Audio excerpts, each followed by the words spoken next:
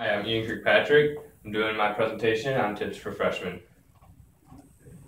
My first tip would say make friends.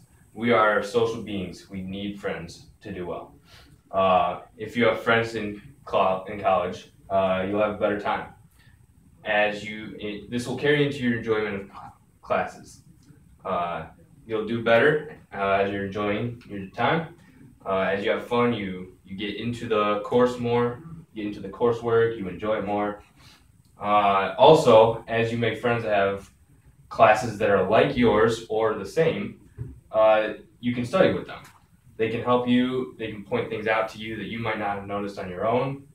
Um, and yeah, you will also find your friends mainly in the clubs that you're involved with. These are the things that you spend most of your social time in, and so naturally, you're going to make friends more in those activities. Um, and then the last thing is be smart about your time with them.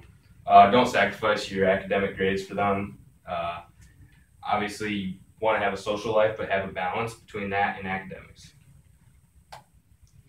All right, and this kind of is a transition to the next point, and that is don't burn yourself out. Find one club or activity that mainly focus on. Most of your time in extracurricular activities will be in this club or activity. Uh, you can have clubs on the other side, on the outside, but at most have like two of them.